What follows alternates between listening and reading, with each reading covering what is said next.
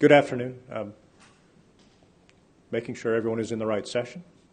I know it's the end of the day. It's been a long day. It's been a fun day. I promise we'll get out a little bit early. That's my pledge to you today. So,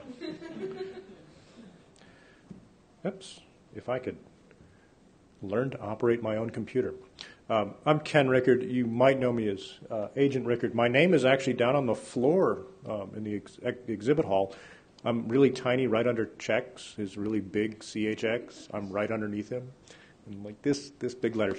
I've been around for a very, very long time in the Drupal community. I'm right now the Director of Professional Services at Palantir.net, which means I'm in charge of account management and sales and training and some other things.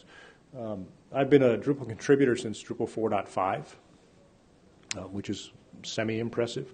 I was one of the co-authors of Drupal 7 module development.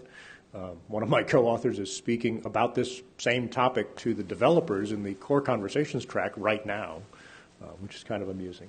And I was a top 50 contributor in Drupal 7, then I got promoted to management, and I'm a top 150 contributor to Drupal 8 because I haven't written code as my day job in about 3 years.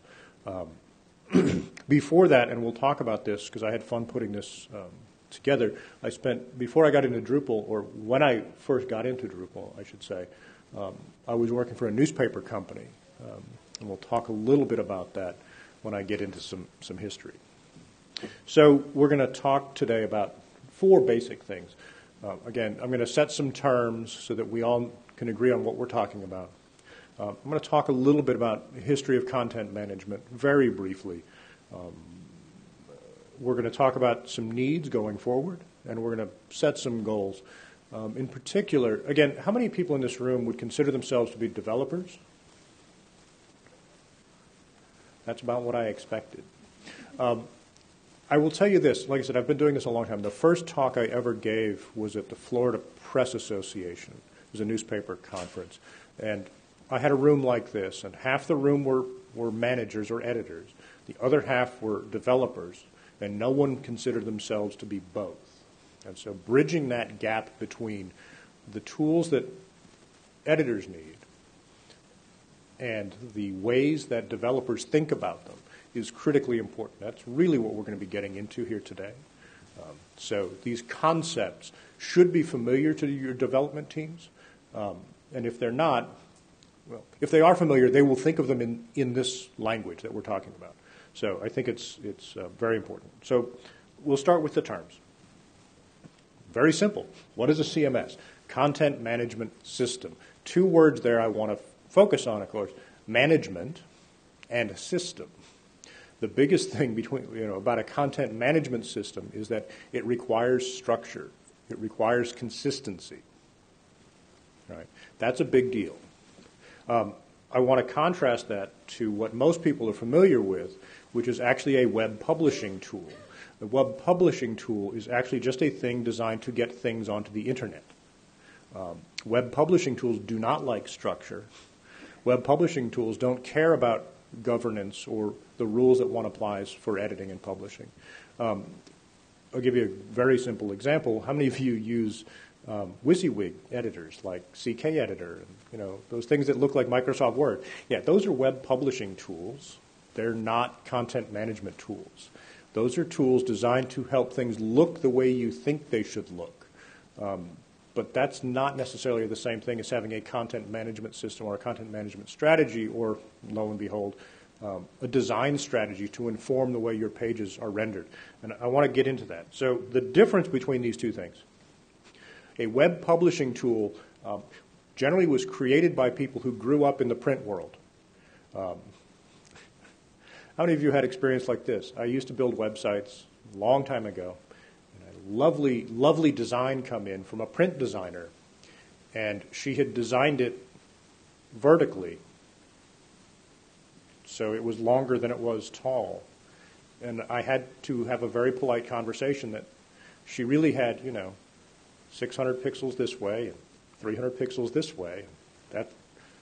She converted it. It took her 2 days. It was great. It was beautiful. But the print model infiltrates our thinking in a lot of ways. Print tools are layout focused, right? They're all about proportion. Where does this fit compared to that. And again, from a web publishing model, editors and designers really value uniqueness in their layouts. They want to be able to do something that's different. They want to be able to do something that's stunning. It's one of the things that keeps magazines in business, is that magazines can give you that good visual. And web publishing tools tend to be these page-centric, visually oriented things. And we'll talk a little bit about that as we go. Whereas a CMS is very, very different. It's driven by the online models of how we produce and consume information. And in particular, it's focused on content and on distribution, right? Again, I should say I've been doing this professionally since 1998, and I first learned how to do web pages in 1995. The original web pages, remember all that gray background and blue links and black text, right? There were no design considerations, right? That's not what the web was invented for. The web was invented to be a very, very convenient and efficient way to share data, right? So the two models are very, very different. They come at the same basic problem space from a very different approach.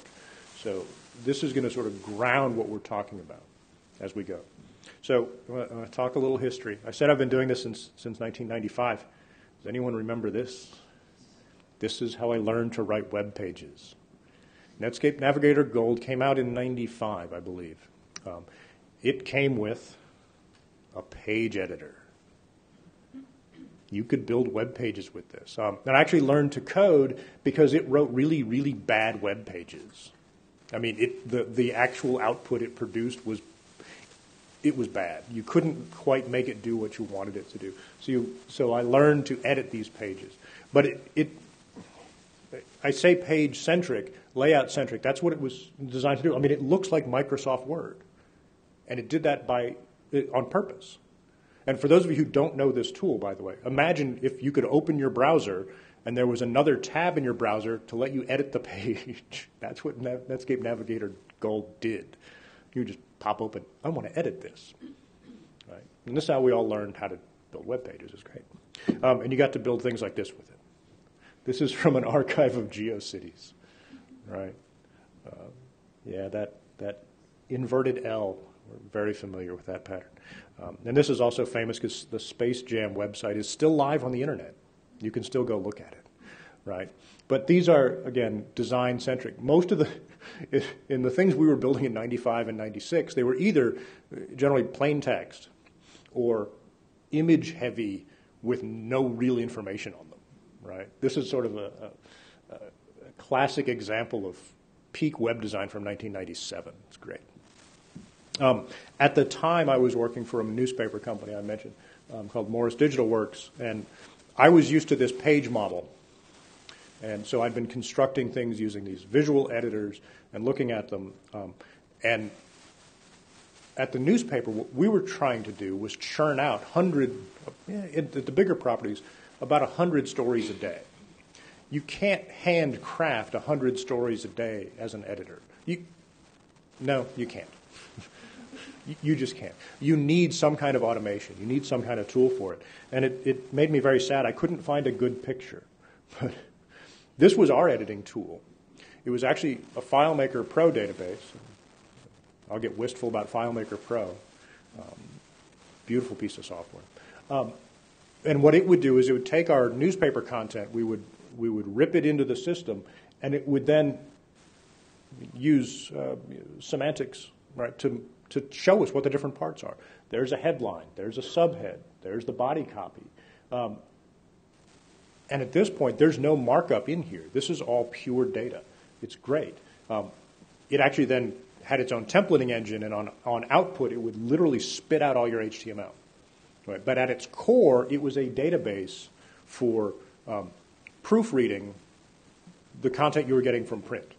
Right? And what was really funny about this for us on the digital side is that our print editors, because they wanted pages to look nice, would often break the conventions for how to build a page. So when we pulled the content over, there'd be no headline because they weren't using the right font styles to map to headlines because they wanted to do something unique. So we had a lot of fun with that. But this is fascinating to me because They did this in 1996 is when it first came out. And the HTML it spit out had embedded semantic tagging in it, right? Does anyone want to ask a question about why I think that's a big deal? Why? Sorry? Yeah, people talk about semantic tagging is now huge. It's right, it's the thing. But this is almost 20 years ago, right? And the software engineers who built the system were like, we might want to scrape this data off this web page later and republish it in a different form. We should probably make it so that we can do that. But it's the really, really funny piece here. It's actually not semantic markup. What they were doing was embedding their hidden stuff in HTML comments, and then we were actually using like font tags for layout. So it was sort of a mash of the two. It was really kind of fascinating. Around the same time, so I'm working for this company. I'm using this tool from 1999 through 2007. Drop.org, Drupal comes out 2001, right? So while I'm working in this space, we're using FileMaker, which is a database application, to generate web pages so that we can harvest our data and do useful things with it. Drupal.org comes out, Drupal comes out. This is a screenshot from Drupal 3. I have a whole other presentation about that. It's a lot of fun. Very, very different way of thinking about your content, right? Oh, that's interesting. I didn't know I had a transition in my slide. There's a boom, actually, in the early 2000s. Websites like Corrosion, which is now gone, now Slashdot was the other one, right? Drupal, for those of you who don't know, started as a Slashdot clone, right? I want to be able to spit out news quickly, right? And so we have a bunch of tools that come out around the same time.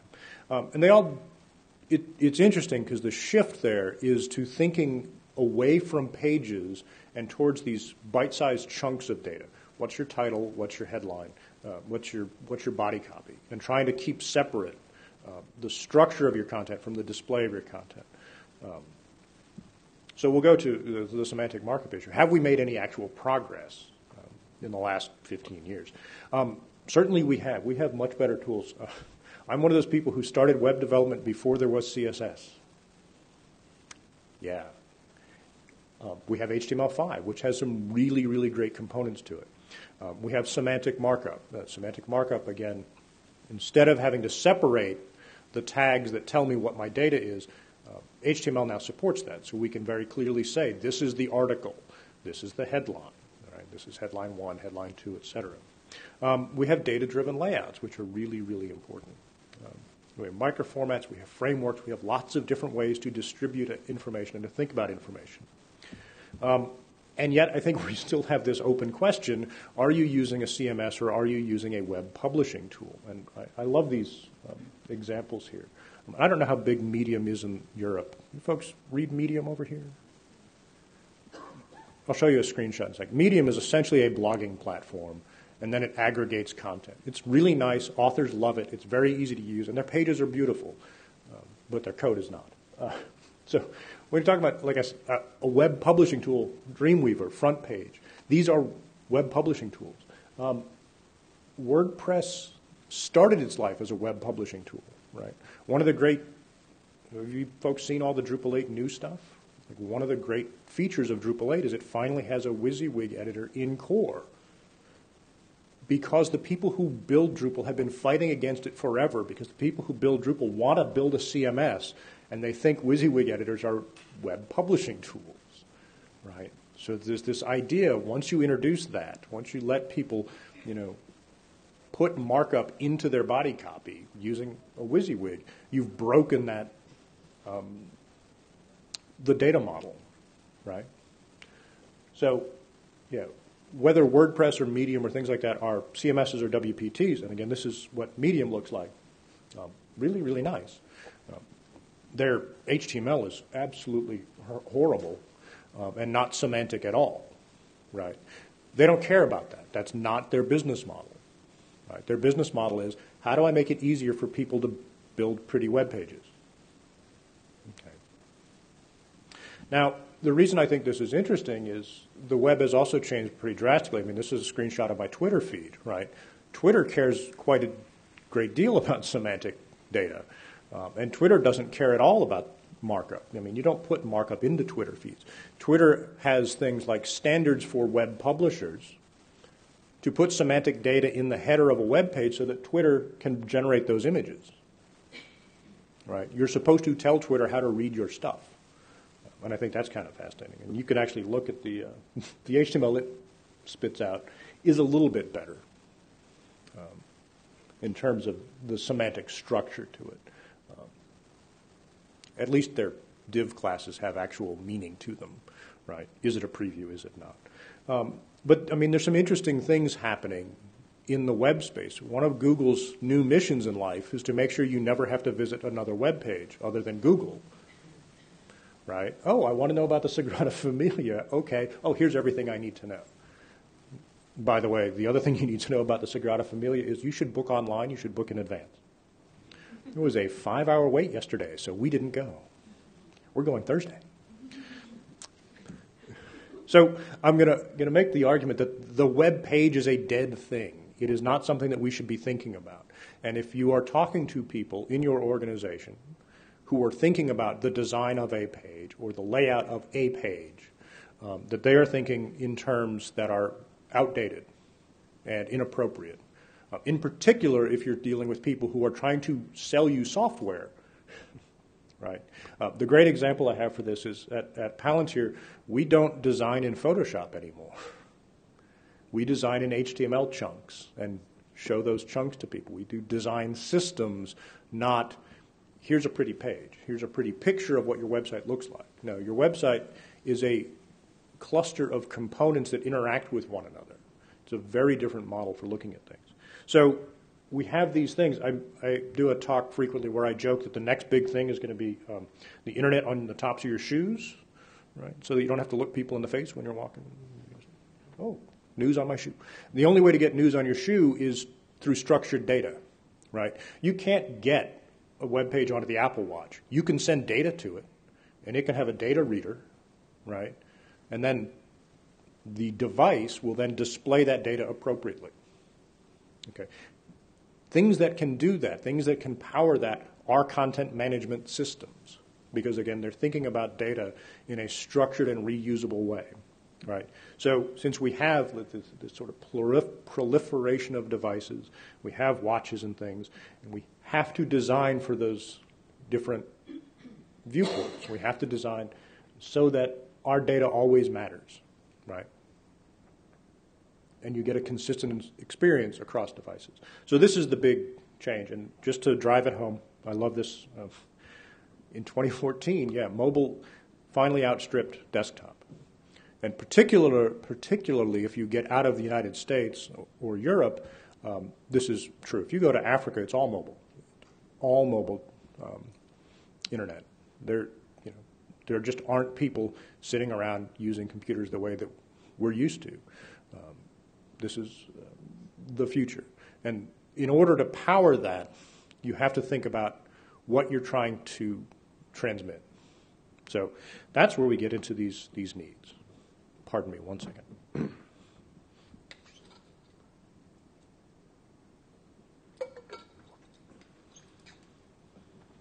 So I'm going to steal an acronym, and I'll show you a chart. This is actually from National Public Radio.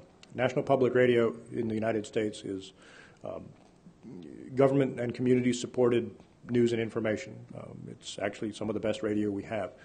And they coined this acronym, COPE, right? Create once, publish everywhere. This idea that as a content producer, you should be able to write your story. You should be able to control your data in such a way that once it's there, it can go wherever it needs to, and that it can be distributed. Well, I was showing you Siteweaver, the tool we used when I was at the newspaper, and at one point we wrote a plugin for Siteweaver that would send some of our data to MSNBC so they could publish our headlines and link back to us. And we sent them like this little sliver of metadata. It was very, very cutting edge and a total failure. So, but this is like the original graph of the COPE model from 2009 of what they're actually trying to do, right? Where you have the sort of data entry, those editors are on the far left, and actually, Lord knows what on the far right, right? Larry Garfield, who's one of our engineers, gave a talk this morning where he was talking about Symfony and some of the things that it can do. We did a project 2 years ago for an Australian telecom firm. We essentially built them a video-on-demand platform, but we only built the middle part, right? We have no idea what they actually built for users. We just built an editorial tool and an API layer, right? We built the create once part, and then they dealt with the publish stuff, right? I'm pretty sure they built a set-top box application. I'm pretty sure they built a mobile application. I know they built a website, right? But that didn't affect any of the data entry stuff, right? Because the data entry can't be tied to the presentation layer, right? If your data is tied to your presentation, you're dealing with a web publishing tool. So some needs and definitions. These are the things you should be talking about with your developers and or your vendors, right? CMS means separate concerns, always. Your content is not the display of that content, right? Your management is not the same thing as your publication. And I will give you an example. There's a great talk that was given today about putting crap in Drupal core. Crap meaning create, read, archive, and publish. It was a metaphor for the workflow. It's purge. Have they going with purge instead of crap now? I thought they were still calling it crap. In the program, it was called. Oh, purge, not publish, purge. I'm sorry. Create, read, archive, purge. I'm terribly sorry. I have my acronyms backwards. The idea being that the act of archiving old information is, in fact, a management act. It's not a publication act. You know, those things that we talked about earlier as web publishing tools, front page has no concept of archiving, right? Photoshop certainly has no concept of an archive or of purging old data from your database. So I'm giving you a helpful hint, by the way, because this is the quiz portion, right? What do you need, for content in 2015? 5 things. Guess which one is most important? It's the yellow one. Yeah. You need architecture, right? You need a content architecture. Drupal's really good at that. We'll talk a little bit about that. WordPress is getting much better at this. Medium's actually pretty good at this, let's be clear. I mean, even Twitter has an architecture. It's a very simple architecture. You put in 140 characters, boom. Governance. How many of you know what governance is? Talk about it. I talked to someone today who was in sales, and he said, if they understand governance, then we're in. Governance are the rules and procedures around who can publish what and when and how they're reviewed and et cetera, et cetera. So I'll give you a simple example. Here in Catalonia, it is important that everything be available in both Catalan and Spanish. And so you might have an editor whose sole job is to make sure that both versions are ready for publication.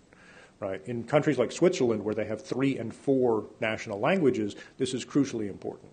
Right. So you might have a governance rule that says this content cannot go live until all of the translation editors have signed off on it. Right. So governance, I will say this later in the talk probably, because I say it all the time. Almost everyone in this room does not actually have a technology problem. You have a governance problem. Right. Technology is actually a commodity. WordPress, Drupal, you could probably solve most of your business needs using something like Medium, right? It's perfectly fine. Heck, there are businesses who do all of their stuff on Facebook, right? It's fine until you start having complex governance needs. Then it's not so good. You need storage, right? Storage is absolutely critical, especially in the digital, medium. Again, I came out of a newsroom. Whenever we start a new project, I always like to ask two questions that get to the fundamental sort of heart of everything. Question one is, where does first write-through happen? Which simply means when you're creating new content for your sites, where do you write it? Do you first scroll it on a napkin? Do you write it in Microsoft Word and then paste it over into your content management system? Or do you actually use your content management system as your editorial system, which is preferable, obviously?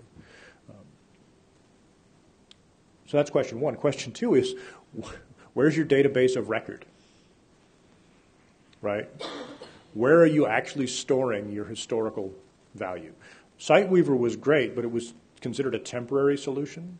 And literally, I used to work with a bunch of people who worked at, they worked at a nuclear bomb facility, believe it or not, very near our offices. And so they had very, very strict ideas about data security. And the reason we had those tags in our output is so that they could go through later, scrape the output and stuff it into an Oracle database where it would be indestructible and saved forever. Because they were concerned about the sort of ephemeral data. They wanted to make sure that things were stored correctly. You have to worry about distribution, obviously. It's a huge deal. That create once, publish everywhere, there's a lot of pressure to that. It's like, okay, I want to be able to write this once, and it needs to go to my Facebook page. It needs to go to my website. It needs to go to Twitter. And those things need to be, those versions of the content need to be customized for those platforms. Right. And yeah, outside of distribution, you do need intelligence. You need information that helps you do your job better. Right. We'll talk about that here in a little bit. And I'm doing well on time, by the way. We're at 28 after, and I'm on slide 38 of 61. So I promise to get us out on time. So, your architecture is your structure. This is, again, the sort of crucial point when people talk about content management systems. One of the things that's made Drupal successful, in particular, is this concept of fielded data, right? It's the one thing that, for years, Drupal had that WordPress didn't have. WordPress is getting into this now. Fielded data simply means I don't have to just have one big glob of text that is my entire web page, the way Netscape Navigator used to do it. I can divide it up into different pieces. Right? I just rewrote my blog software, and for my blog, I have like 6 different pieces of data that I can tell. Right? I have titles, I have things like that. Drupal makes that, again, very, very easy. So fielded data is important. Your editing workflow is important. What are your approval processes? What are your editing restrictions? Right, those are important. And the reason I put this in place, this workarounds, I should have a better picture for it, but it's the classic, if you tell people not to do something or if you force them into a workflow, they will find ways to break it. This is the biggest governance issue you have, actually. Even though you've put a structure in place for people, they are going to find ways to make their jobs easier. Right? In my newsroom, we always used to blame the sport reporters. The sport reporters hated to follow the rules for their layouts. They'd always break them because it was faster. So, again, governance. We talked about that a little bit. Governance is your standards. Yeah. What to edit? One of the big governance rules, we work with a lot of universities, and a lot of them need to review their content every year or every 6 months, or they need to have historical revisions of policies. They need to be able to say, well, this was our policy 2 years ago. This is our policy now. And there are federal regulations that force that. So, what do I edit? Who can do that editing? When do I do those edits? How do I control who can make those edits? One of the contributions I do in Drupal is actually about this very issue of who can edit what, right, based on permissions. But the more important governance question I had to ask you, of course, is why? Why are you making this edit? Why is this change important? Right? And why are the restrictions around those edits important? Right? Literally, if you're going into a content management project now and not thinking about these questions, you're going to have a bad time. It's going to be painful, right? You need to sit down with your editors and say, okay, what's our workflow going to look like, right? What's the structure to things? How do we want that to go? We very much like to go to people's offices and watch them work when we start a project, right? And sit there and take notes. And you're like, okay. And sometimes we'll watch them use their old systems and be like, why did you skip that part? Oh, that part's not important. And it was like the most important thing for us. We're like, well, why aren't you doing that? Oh, it's hard. Okay. So governance. Your governance rules will give you your standards for things. That's really, really critical. Storage is just about data, right? How are you going to create it? How are you going to retrieve it? How are you going to archive it? And it's really also about the data model, right? We don't have to get into that too much, but there's a whole industry around this now, right? Content strategy, this whole idea of how do we model data so that we can be successful, right? The distribution part, again, that's your audience, right? Consider what are your channels for distribution? What are your methods to getting to those channels, right? We talk about, people want Twitter straight out of the CMS. It's easy to do. It's actually very easy to do.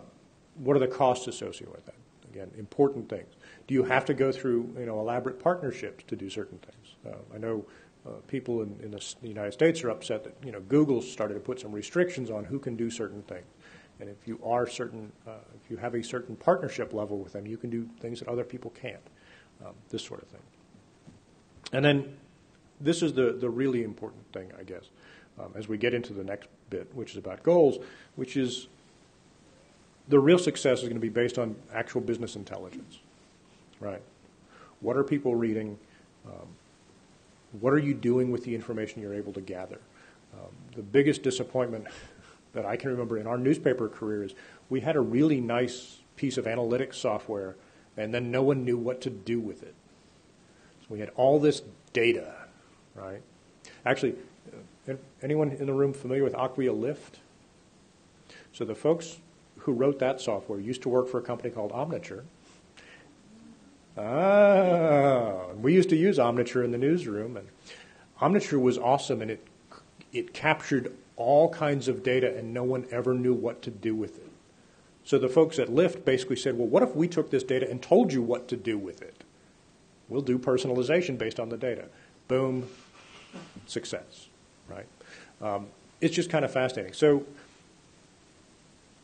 start thinking now, again, like how are we going to do this, right?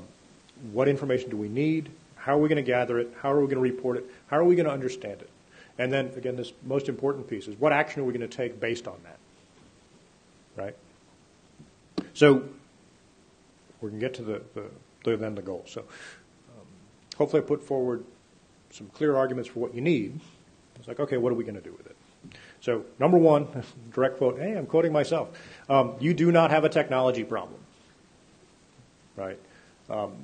With a possible exception of Inigo, because Inigo is one of our clients, and he has to pass around gigabytes worth of climate data. That's a little bit of a technology problem, a little bit. But it's great. Inigo has a great project. You should talk to him later. The technology for most of these things is actually a commodity, right? The open source software community has caught up to these things. These are solved problems, right? A lot of folks can get by. There's a software as a service in the United States called HubSpot, and it does a lot of this for you. It's like you don't even need to buy a server if you don't want to. It can be expensive not to, but you generally don't have a technology problem. Those problems have been solved. I also like to pull out this Mark Bolton quote because he's a little more famous than I am. Just because people worry about the technology so much and they don't actually describe the business problem, or this is the worst case, they vastly underestimate the human problem, right? We sometimes talk to clients and they very clearly state their business case, and then we tell them, that's great, you need to hire 6 people. And they look at us like we have 6 eyes or horns, or like it's Chorafolk and we have the little torches, right? Did anyone else go to Chorafolk, by the way? Oh, you missed out. It was absolutely dangerous. So yeah, Mark Bolton's the guy who, by the way, helped design the administrative theme for Drupal 7. the 17th. That's Mark Bolton. So I'll show you a few Drupal things we're tinkering with. Like, how do you give people actionable information? Right, this is just the basic, hey, here's Drupal stuff. Wait, did I put in the wrong? No, I didn't. No, excuse me. I apologize. We're doing different tech stuff. I jumped ahead of myself. So, Drupal stuff. How does Drupal make this happen? Okay. Let's say you want to distribute content, as I said, to my shoe or my Apple Watch, right? What you need to be able to do is spit out a service that has the data in a structured format that other people can read. You can do this in Drupal 8 in about 5 minutes through the user interface, because you can go in and create with this bottom one here, this REST export. REST export is simply a protocol for sending data to requests, basically. So if someone says, hey, give me the last 3 things you published, and it will send them this, which doesn't look like anything, but that's the whole point, because it's the receiver, it's the Apple Watch on the other end, or the BlackBerry, or my shoe, that's going to then turn this into something that you can act on, right, as a reader. So that's really, really important. The question that I asked here is, how many tools do you need to do these 5 things that I've outlined? In a Drupal will tell you that it does 4 of them, by the way. Drupal will tell you that it covers architecture, governance, storage, and distribution. It can do all those things. Distribution was the last piece we just looked at. What it doesn't do, of course, is that intelligence piece, right? I like this too. How many points of failure are there in your tool chain? There are 5 points of failure in your tool chain. Any one of these things, if done incorrectly, can really hamper you from achieving your goals, right? So how do we combine those right tools? And again, this is what we're kicking around from when you think content management system, when you think content strategy, this is sort of the meat of it. What are your analytics? How are you auditing your content? Right? And a content audit is a very, very simple process. It's just time consuming. It says, hey, let's look at what we've produced. How are people using it? What value does it have? Is it written appropriately? I'm going to assume that things are similar in Europe, but we're given the advice when working on government websites that they should be written for people with a primary school education, not primary school, secondary school education, so 13 to 14 years old. That's like a government standard. Gov.uk is writing for 9-year-olds. Yep, that's about, in the U.S. it's 13, I think, is the standard, but 10 or 11 is probably really good. The point being, you want to make sure that people understand things. I mean, content audits will tell you things like, and most people know this, like people like to read bullet lists. They're much easier to read. So it's very, very good practice in many cases to start your article with, here's the bullet points of the 3 things you're going to learn today, or the 3 reasons you should read this article, right? It's the same reason I put out an agenda on slide 3, right? This is how we're going to go through it. And then people can scan it very quickly and decide if they're going to read the whole thing or not. So yeah, content audits, yeah, governance and workflow. So what might that look like? This is a slightly modified version of Drupal's editorial interface. Again, just a list of content, and all we've added is a status to it at the moment. Like, hey, we've gone through and done an audit. What action needs to be taken next? Someone needs to add an image to it. Someone needs to review it. Oh, this has been approved. This idea of going through and setting the next action to take and then assigning that action to someone on your staff, I think, is really, really important. The other piece that I think is going to be really interesting, and I promised to talk some about analytics, and then I probably didn't fulfill it. I apologize, is integrating analytics directly into the editing experience, right? How many people are looking at this page? Right. We have unique visits here at the bottom. This percentage of direct and indirect traffic. One of our project managers and strategists used to work at one of the 3 biggest newspapers in the country, and he loves those 2 numbers: the percentage of indirect and direct traffic. Direct traffic are people who literally type in your URL and go to it, and nobody ever does that. Indirect traffic is, did they get you through search? Did they follow a Facebook link? Those sorts of things. Yeah. What's your bounce rate? Bounce rate, of course, means people who look at that page for less than the amount of time you need to actually read it, which means they hit it and then they left immediately. And then the exit rate, which means for how many people was this the only page or the last page they looked at on your site, right? Now, it's possible to have a high exit rate is good if, like, the page is actually solving the problem that the person has. But these are generally flags that you have bad content. So thinking about, how do we integrate this in a way that editors can actually respond to it? Because the great thing about Google Analytics, and that's what this is that all that data is present, but it's sort of siloed away from editors doing their normal jobs, right? And it's very, very difficult to do this kind of work. I mean, if you ever do a content audit, the basic strategy for doing a content audit is to use a giant Excel spreadsheet. Yeah, I see at least one person weeping silently in the front. Yeah. We have tools that will let us do that. Why don't we just do it natively in the CMS? Right? We can prepare our content right here. And then, again, where it really gets fascinating is this doesn't even need to be my presentation engine. I can do all my content preparation right here and then syndicate it out using that REST API that I showed you. Right? As you're going around the rest of this week for the non-technical, when you see sessions where they say headless Drupal, that means Drupal doesn't actually render your web page. It just provides data and other things render your web page. Right? It's also known as decoupled. It's like really, really exciting stuff. But what I like to say, this is the important thing. Larry will probably use this in his talk too. I looked up what this actually means. This is called the law of the instrument, they call it. The law of the instrument, meaning the paradigm you're used to, the way of thinking that you're used to tends to color everything that you do. Right? So if you, again, come from a print background and you're used to thinking in terms of layout and space and juxtaposition, that's not relevant when you're designing a content management system. There was a tweet, one of the people who's speaking right now, Morton's one of the leaders of the front end group, the folks who do all the output and the HTML for Drupal. And I forgot where I was going with that Morton story. He had a tweet earlier today. He had a tweet earlier today where he said, no, we're not putting an HTML editor into the user interface.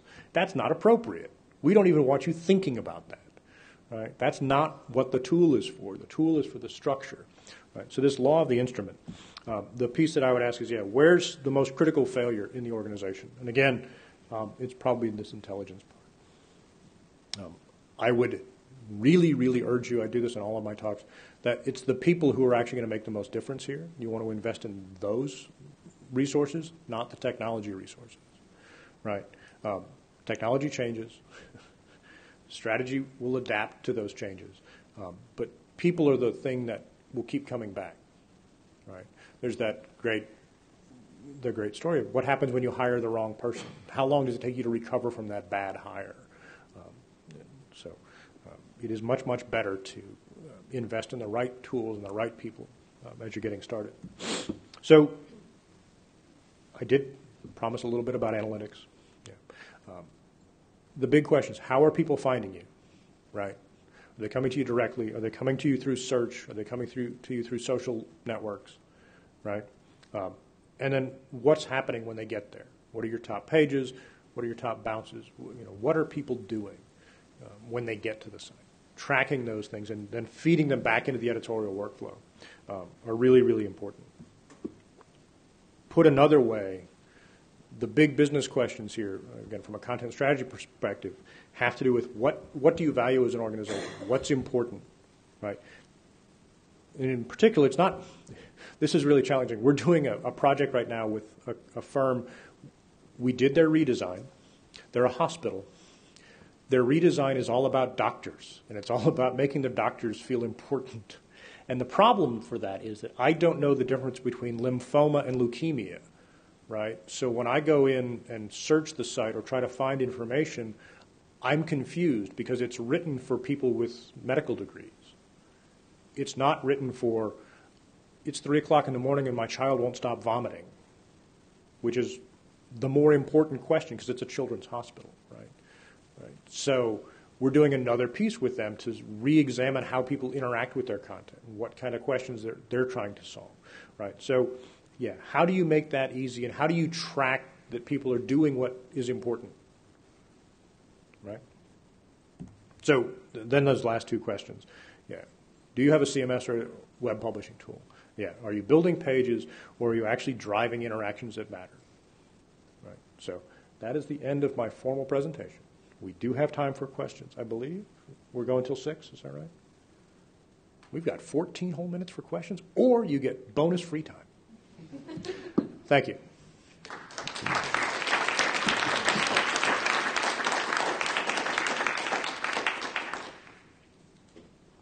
And they have asked me to use the microphone if you do have a question.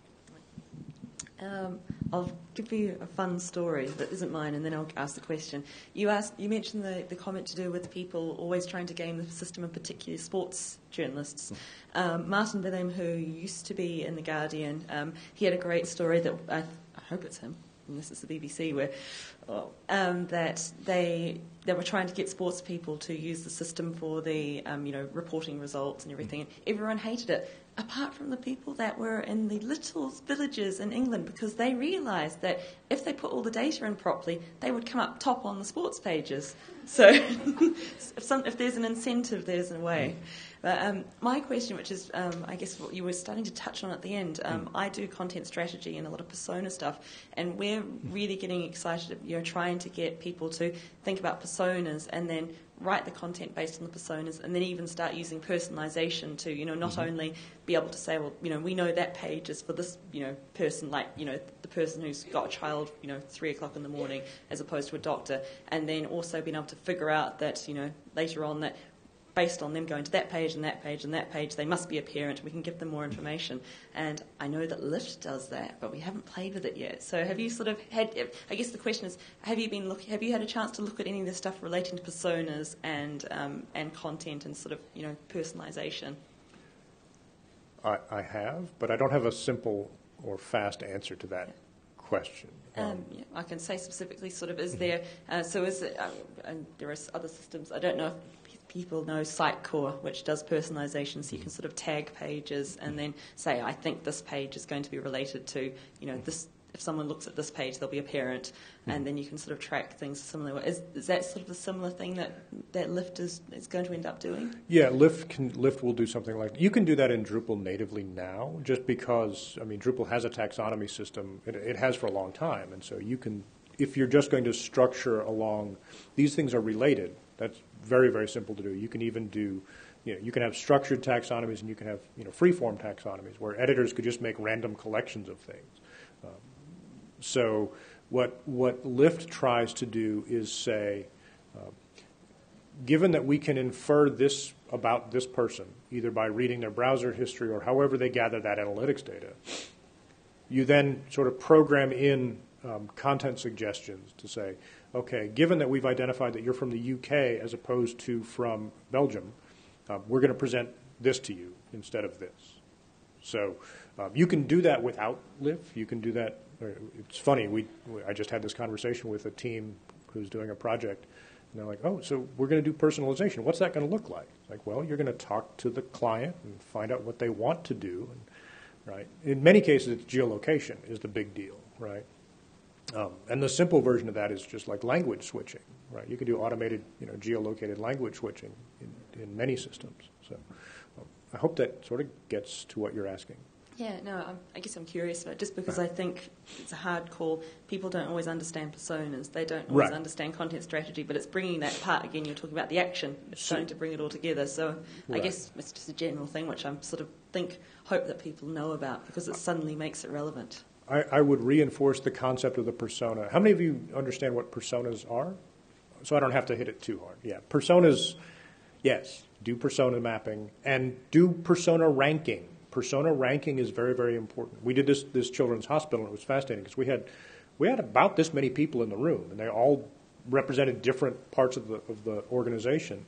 And there was one woman who was quiet the entire time because it was her third week on the job, and she worked in major gifts, which means she was responsible for getting people to give them lots of money.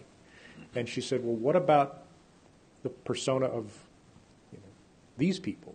How important are they? Where do they fit into this? So, yeah, persona mapping, of course, lets you understand, who are you targeting and why are you targeting them? Yeah. Actually, there's quite a lot of content strategists, some quite vocal people like Drupal people, for example, that say that all intelligence parts and analytics is the death of persona. You can work so well to actually personalize content that you don't have personas anymore which represent 10% of the users. You can actually individualize experience for each and every user because they all have different. Right. So the point I'm repeating for posterity was that you might not, if with proper analytics and proper automated actions on those analytics, you don't need personas anymore because they will auto-generate. Right. And okay, I'll plug because we're an Acquia partner. If you go downstairs to the Acquia booth, they'd love to explain Lift. They would love to tell you about it. And it does work with non-Drupal things too. Yeah.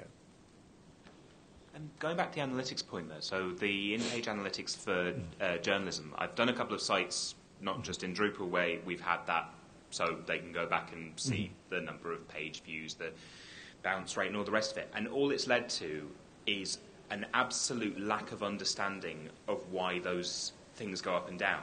Yeah, they see a bigger number. That's great, but that doesn't help them be better content strategists. It doesn't help them understand when they're writing well or when they're writing badly, because of the sheer number of variables that could be about. Whether the story is any good. A well-written, uninteresting story is still uninteresting. So, and going back again to the GovUK example, one of the first things that GDS did was strip the rights for individual departments to even have access to their analytics because they were so often used as policy-based evidence-making. So at what point is 6 small measures of analytics that actually take each page out of the flow of what a user journey looks like? How do we prevent bad use of analytics with that feature? And how do we promote good use of an understanding of a user journey through numbers? Right, and I think the answer to that is that we're thinking about things more crudely. So here we have the hammer and the nail problem, right? That, okay, so we're not even conceptualizing of this correctly. The real thing is, are they actually taking a worthwhile action? Right. When we talk about, again, a guy on my team, Joe Allen Black, used to work for Boston.com. Huge website, and he used to be in charge of the analytics and all these things. He likes to talk about key performance indicators, his KPIs. He loves his KPIs. And when we talk to clients about KPIs, we actually don't talk about analytics. We talk about conversions, right? And so the best analytics software is actually about conversion tracking, right? We just did a project that was actually kind of painful because they wanted us to tag every single link specifically for Google and for Omniture, actually, so that they could track exactly how people were getting places so that they could use that to make some information. So, yeah, a better question might be, can we use the analytics to present to an editor or to an auditor? This is where this page exists in the standard flow for people. This is, people, that might be interesting to know, right? This is typically the third page that someone loads, and then they tend to leave, right? But I suppose the question here is, again, that every nail looks like a Drupal nail at that point. Like, you have Google Analytics. Is it sensible per client to just train them to use analytics for at least a certain number of content editors or, Piwik or whatever they choose to use? Or is it, how can the CMS take on that role? Or is it sensible to follow the sort of chunking of things into the appropriate tool for the appropriate job? Right. And I don't have an answer to that. I just say when you're thinking about your CMS, you need to be thinking about these things because I think they're relevant. So it's a conversation we can have all week, right? I do not claim to have all the answers. I just claim to have valuable questions. Yeah. For the record, I have like 20/50 vision because my eyesight's really bad. So I bought new glasses just last week. They don't fit my face, so I couldn't even wear them. 2020. So, what's really, like I said, one of the guys I work with is down the hall talking about 2020 Drupal, and like, what's that going to look like? Hopefully we're saying the same things. Right? But, so, yeah, I mean, analytics in a way are that blunt, they're the hammer too. They're the same problem of, well, we think this is the way to get the actionable intelligence we need, but maybe it's not. Right? This is, again, why those folks went off, left Omniture to build what's now Lyft, because they were like, there's an easier way. Why show the analytics to people? Let's just act on them. Right? Yeah. It's just a question really with regards to the editorial work or editorial experience within certain publishing platforms or publishers. So in terms of when journalists or writers are writing, being able to have a system by the technology to either retrieve or present content around what they're writing, when you've got like a very large archive of material that for a long time or span related but not necessarily associated subject matter, that having a way to bring that sort of into the editorial experience to assist, for example, a very simple example might be where you want to insert backlinks or inline links to other related content, having easy ways to bring that into the editorial experience, and whether that's something you experienced previously or aware of being done with Drupal at the moment. But that's really focusing on the action part of the platform as a tool for editorial teams. Right. So the question, as I understand it, is, excuse me, what kind of tools have we seen for helping people write better content or making better choices about what content is related, essentially? Making best use of the content archive. Right. When you're writing a subject, we have to easily refer or access or look at content related to what you're writing. Right. At a given time. Because it's obviously quite not, especially in collaborative environments, but Right. working around an article or piece. Right. There are a number of ways to do that. We used to use, back in my newspaper days, we used to use a system called DTI, and DTI had a search box baked into the editorial interface, so you could actually go in and look for things. And I've seen people implement pieces like that in Drupal. It's actually really easy to do with taxonomy. For editorial teams, what I like to do actually is you have one taxonomy that's sort of the fixed taxonomy that your public sees, and then you have some private taxonomies for your teams. It's like, well, I'm going to tag this as Barcelona 2015 because that might be important 3 years from now, right? And I want to be able to come back and find it. I used to do this when I used to run in my site weaver. We used to have discussions every once in a while. It's like, hey, have we seen like 2 or 3 articles on that same topic? Let's spin up a tag for that. And we would actually start building historical archives off of that. I have seen systems that try to run like automated searches off titles. Like, oh, you're entering this title, and it'll pull up related things. That would be kind of fascinating to do in some respects. I mean, I could see, I have this vision now, it'd be fun to write from a programming standpoint. Like, okay, you've entered your title for your story. Let's run a Google search and see what it pulls back, right, and display that over here. Right, you can. I don't know if that would be useful or not. It's really just the making the whole editorial experience more effective or easier, so that more time you can focus on the content. Right. Use that rather than trying to find other content. I mean, that might be Yeah. specific. No, I mean, I'm also going back to, so DTI was this system we used for print newspapers, right? And it was interesting because the page layout tool and the copy editing tool were different. And they actually didn't want most of the writers to be in the page layout tool. They wanted them just to be looking at that blank white, just write the story. Don't worry about how it lays out, just write the story. And I think that's kind of interesting. And we do, I think we see sometimes that, as technology folks, and especially as developers, we really, really like structured data, but structured data can be very cumbersome to the creative process. Like, oh, I got to stop and think about how I'm going to fill out these 8 pieces of the form rather than actually write the story. That does come up to that question again that I brought up of, where does your first write-through happen?